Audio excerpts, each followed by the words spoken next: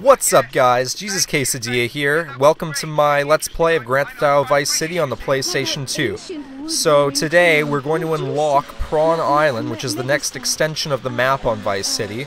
We're going to drive on over there now and wait for a phone call from Ricardo Diaz, which will open up the island so that we can go take missions from him. Alright, so here we are at the gate. Now, for most of the game, this gate is locked. From the beginning of the game, it's locked. And it's not until completing Guardian Angels, the last mission, that we actually get to go through it. I asked that prick Cortez, he said you're the real deal, my friend. Will you not come see me? I need a guy like you. All I have now is dickheads. Dickheads everywhere, yo. I make you real rich. Alright, so we're going to be working with Diaz. You saw there that the gates open, so we now have access to another part of the map, which is pretty nifty because it'll open up hidden packages and things like that for us. We are working with Diaz because he, as a person who's connected with Cortez, probably has some idea as to who it is that took our drugs at the beginning of the game. And so through working with him, we're not only going to earn some money, actually a good deal amount of money, because he pays rather well for all of the following missions in his string, but we're also going to get closer to figuring out who it was exactly who jumped our drug deal. Who is this dickhead? Tommy Vercetti. You remember me. Excuse me, I'm a little anxious. Never trust a goddamn horse. You do a good job. You work for me now. I work for money. As I said, amigo, you work for me now. I work Shut for up. Some Love Judas it. has betrayed me.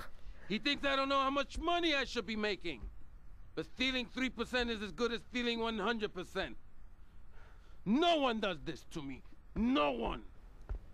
You follow him from his apartment, and you see where he goes. Later, we will kill him. Alright, so we're going to slow down a little bit in this mission from... She can mess with me? If this is the best Vice City has to offer, this is gonna be easy. Love that line too. Anyway, as I was saying, in this mission we're going to be slowing down a little bit from all the action in the prior missions. We're only going to be trailing this guy who Diaz wants us to sort of hunt down for him. I'm actually going to go ahead and skip it. Whoa, be careful there, buddy. I'm going to go ahead and skip ahead to where he's located on the map. You can just follow the dot on your radar and it'll take you right to him. So I'll see you there momentarily.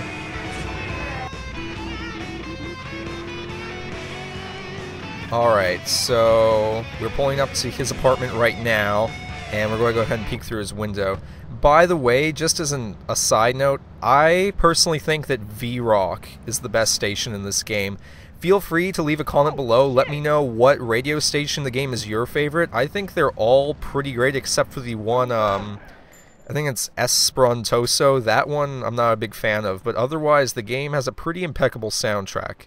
Anyway, getting back to the gameplay, so we're chasing this guy across the rooftop. Be very careful. You want to keep up with him because there's going to come to this point right here where there are those exploding red barrels. If he gets too far ahead of you, he will shoot at them and blow them up, and that'll make it a little more difficult to pursue him. Luckily, I was close enough so that didn't happen. And now he's going to get away in this off-road vehicle here. The game gives you a little scooter bike to give chase on to him with.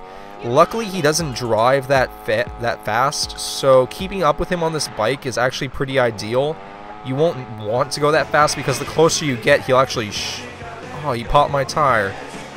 Well, okay, what you want to do is keep your distance from him. We're going to be trailing him for a while, so I'm going to go ahead and speed up the video here, and we'll resume when we get to his hideout.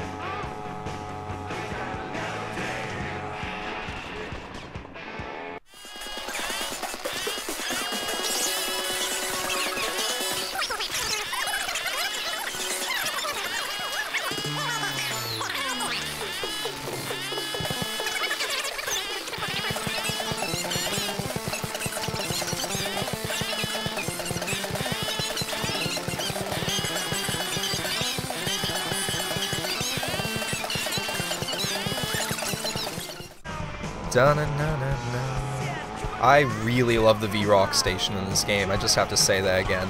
Anyway, so we followed him here to his hideout. I went ahead and sped up the video like I said, so that we wouldn't have to sit through kind of a boring part of that mission, which is just following him around all around Vice City. You ultimately get led here, so we now know where his hideout is, so we're going to go ahead and fast forward to Diaz and report back to him.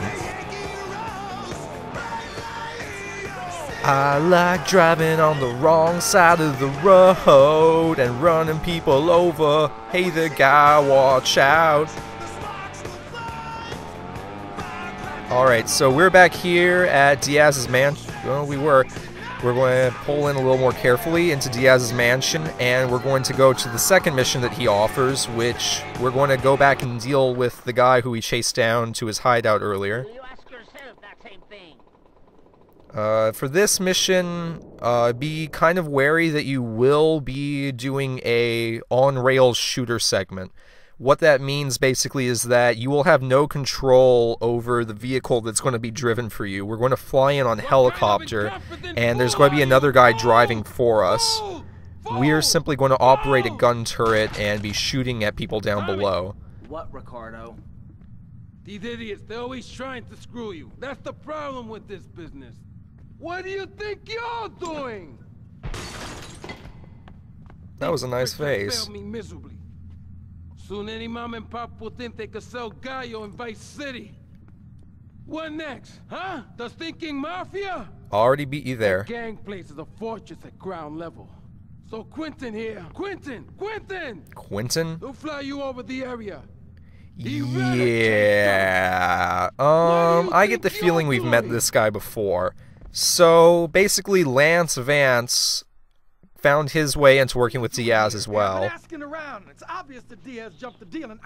And so it's somewhat revealed at this point that Diaz is the one who was masterminding the drug deal gone wrong at the beginning of the game. So we now have a pretty good idea that Diaz is the one we're looking for. But we're going to continue working with him anyway to get a little closer to him so that it's easier to take him out ultimately. So this is that on-rails segment I was talking about. Lance is going to be flying around. And if this is your first time playing the game, be ready to possibly fail this mission. At least I did when I first played this game.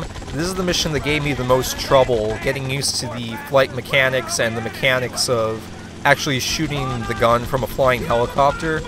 So this is probably the biggest difficulty leap we've made so far. The other thing about this is, as you noticed, we have a helicopter health bar. If that reaches 0, we blow up and the mission ends in failure. So keep an eye on that. Coming up here, there are going to be a bunch of guys stationed on rooftops and on the ground that we have to take out before landing. So we're going to go ahead and do that. I'm going to fast forward this segment so that you don't have to sit through it because it's kind of long. Anyway, so as you can see, that's what we're doing here. So I'll rejoin you when we land on the ground momentarily.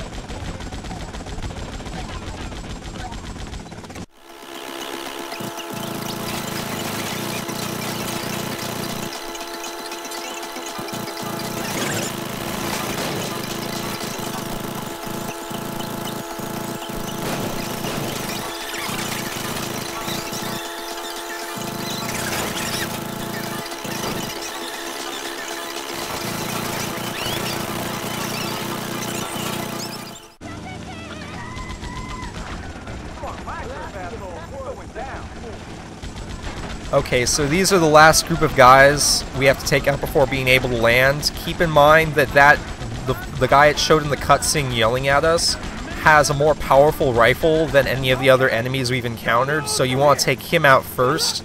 Otherwise, he will take your helicopter down in a hurry.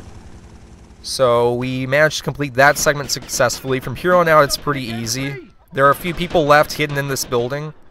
You can stand outside the doorway like I'm doing right now and just shoot them from the safety of being behind the doorway. Looks like there's maybe 1 or 2 guys left up there that I can't quite reach, so I'm just going to go ahead and run up and face them. And now's a good chance to actually stock up on ammo if you find yourself either strapped for cash or if you just want to collect the ammo. And, well, there's usually a guy here, but I guess in this case we took him out. And now that we've got this briefcase, we can be picked up by Lance again, and that should complete the mission for us. Another important thing to note, now that we've completed this mission, we once again unlock the last part of the map, which is the downtown area. It's one of my favorite parts of the game, actually. We're getting into some really heavy story-driven stuff here soon. So with that, you can see there it says the storm warning is over, and we've now unlocked the entire map for use. So thank you for joining me, guys. I'll see you in my next episode. Peace.